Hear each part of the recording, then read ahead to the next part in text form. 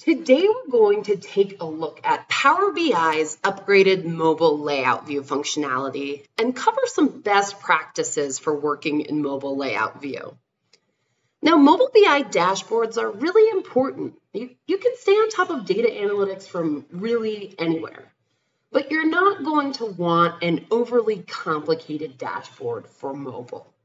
So today we're going to cover how to use mobile layout view in Power BI, working with text in Power BI mobile layout view, visual sizing, how we choose the best visualization options for mobile, but also how we increase the amount of space we have to work with, and then some additional optimization tactics that we recommend for mobile dashboards. Here we are in Power BI.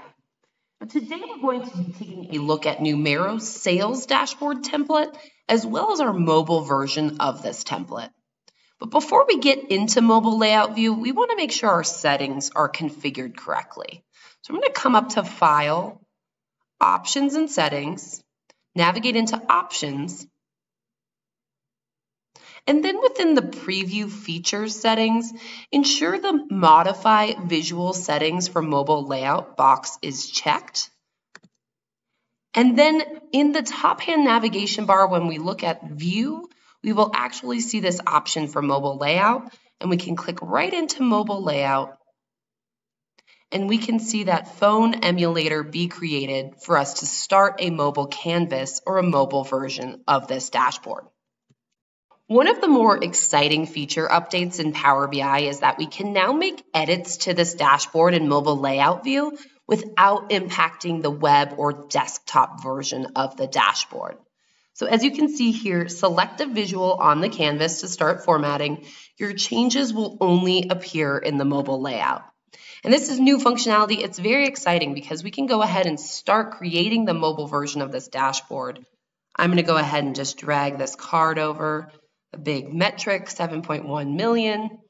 And then to get back into desktop layout, all you do is click on mobile layout again. And this will show this is still maintaining our desktop version of that dashboard. The $7.1 million metric is still in the top left corner of this dashboard. And the changes that we made in mobile are just respected on mobile. It doesn't have any impact on the web version, which is very exciting, an awesome feature update. Now, here I'm actually looking at the mobile template version of Numerro's sales dashboard. And the great thing about Numerro's mobile templates is that while we're looking at the desktop view of this, when we click into mobile layout, this is automatically going to resize and look great on a mobile device. So we can see those metrics reformat to fit on this phone emulator. But typically what you'll see when you're moving a dashboard from desktop view into mobile view is likely some issues with text sizing. You might have lengthy report titles or large text being used on the desktop version. There's no reason why you wouldn't. But we recommend kind of ensuring that the size of your text is reduced on mobile. And if you're still having a hard time fitting everything on the mobile device, we could also use abbreviations. As you can see in Numerro's template here, we are using AV instead of average. And you could potentially also use acronyms where they make sense. For example, if you were looking at a metric of average daily value, you could use the acronym ADV rather than spelling that out fully. But we really want to maximize space on mobile and minimize the amount of text or the length of text as well as the size of text. The biggest thing with the mobile dashboard is that we're working with reduced real estate. So we really want to focus on visualization types that tell a story very quickly and succinctly, allowing the user to get some information really in a glance. And so what we do recommend is focusing that dashboard to have 2 to 4 key metrics at the top of the dashboard, and for those to be single value metrics that tell a story very quickly. As far as other visualization options, we do recommend choosing a visualization type like a pie chart or a bar chart that really is visually appealing to the eye and helps the user deduce figures very quickly. A data table is probably not the best option for a mobile dashboard. One, because you'd have to really reduce the amount of columns in that data table to ensure it fits on the mobile device.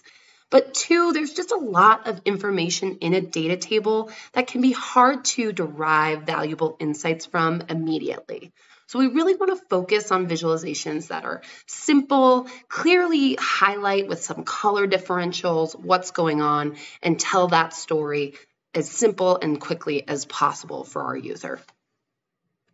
We also really like to focus on reducing the number of filters that are available in a mobile dashboard. This has 7 that fit pretty clearly across the top, but even less could be beneficial for your dashboard depending on what your users need to do. Ask yourself what's essential to be filtered on, and can we simplify in any way for mobile versus maybe a more comprehensive set of filter options in the web dashboard. We also recommend prioritizing horizontal orientations versus vertical ones when we're in mobile layout view. So what that means is we're seeing here with these filters, these are listed across the page in a horizontal orientation versus being stacked vertically.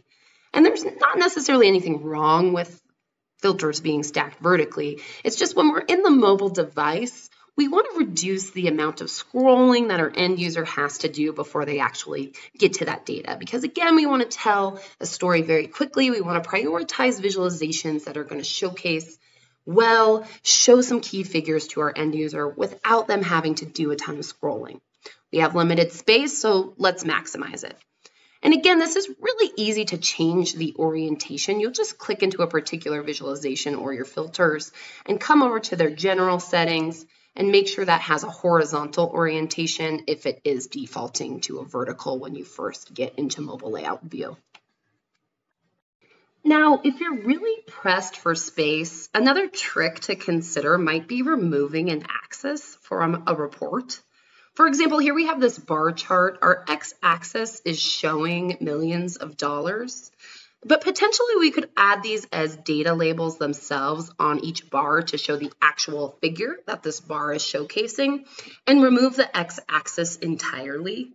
In this scenario, it may not free up the most space, but it would save us a little bit of room on the page. And you might have a report where an axis label really isn't doing much to help explain what's happening. It's pretty intuitive on its own. And removing that axis could create more space and make this mobile dashboard a little bit easier to navigate. And then just from a design perspective, you've likely moved a lot of your metrics around, resized many things. It's really a good idea to check on the properties of an individual metric and ensure that you have consistent heights and widths between all of those.